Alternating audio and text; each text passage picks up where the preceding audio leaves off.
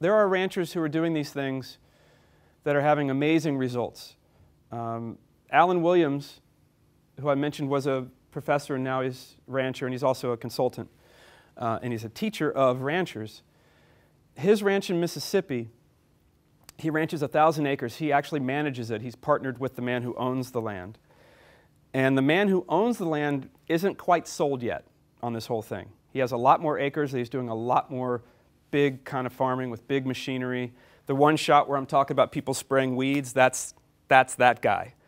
And he uses the planes to really put down the pesticides. So Alan saw what was happening with the plants, and they've got this thing called a native seed bank. So everyone's talking about native grasses. Well, what's happening is in all these prairies and all these grasslands, the seeds are still there for hundreds of years. And once they get stimulated the way they want to, they basically said, screw you guys, we're not growing. You've changed everything. But as soon as they replicate what the herds are doing, as soon as they start doing that, the seeds pop back up that these folks haven't seen in their lifetime, that maybe their grandfathers saw, maybe their great-grandfathers and grandmothers saw. That's happening all over the US, and I believe it's happening all over the world as well. So that's a pretty fascinating thing. But when all these plants come up, you get all these insects.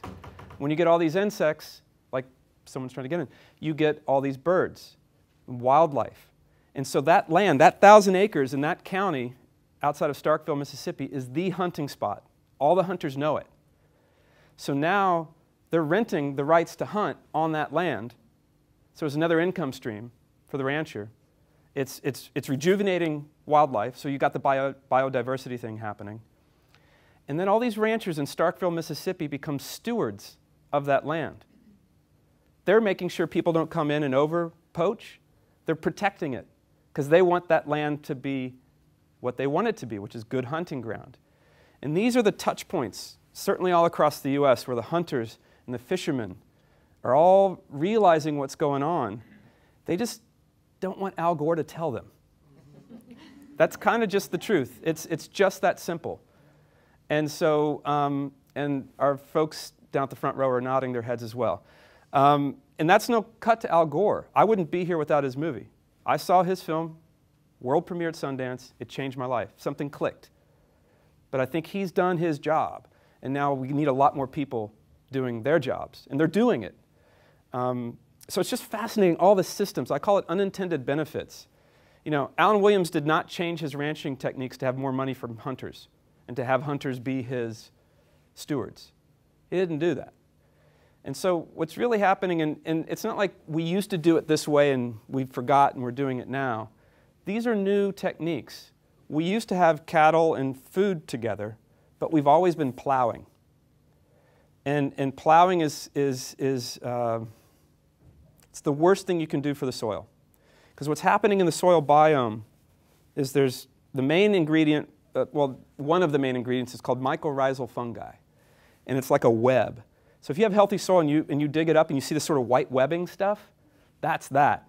And it's adding the surface area for your plants by the thousands. And what's happening is there's beneficial bacteria, beneficial mycorrhizal fungi, nematodes. In a handful of healthy soil, there are 70,000 different organisms. 70,000. And so it's all about the soil. And I'm sure you could trace a lot of our health problems to the soil. And so this is about healthcare costs. This is about water. This is about biodiversity. This is about rancher health. And so I didn't know that when I got into it. I was looking at ways to get carbon out of the air to slow down climate change. But I've been studying this particular system for 7 years, and I haven't yet found the downside. My eyes are open. I'm looking for it. But we haven't found it. And so what happened was, as I was researching this film, I wanted to talk to a lot of scientists because I was trying to find out who's measuring this stuff because we need the measurement. You know, you can have Alan Savory give a TED Talk and claim that this is the solution, but he can't back it up. And when you can't back it up and you make a claim like that, most of the scientific community says, you're a charlatan, get out of here, yet the scientific community is not going to these ranches. So it's kind of almost a damage more than a help.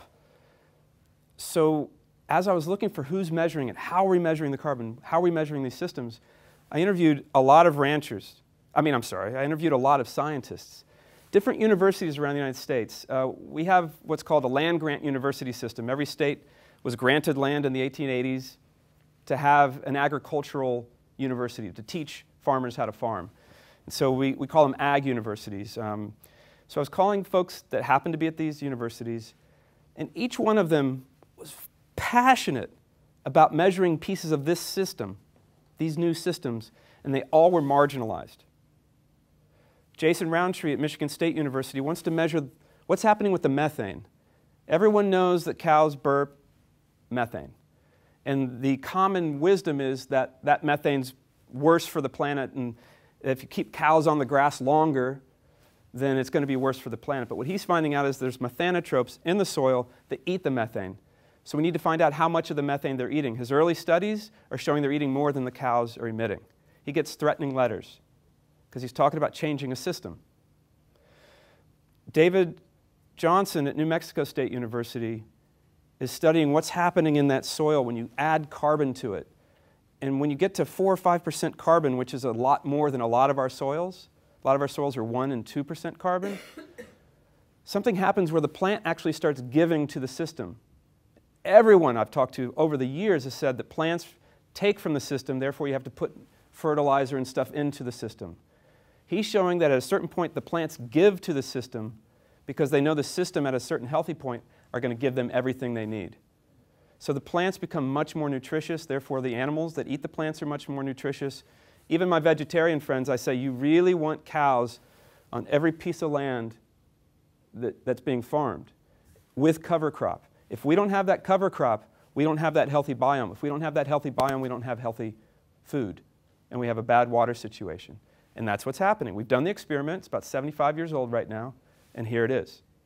And so how can we make ranchers more resilient, farmers more resilient? How can we make them more money?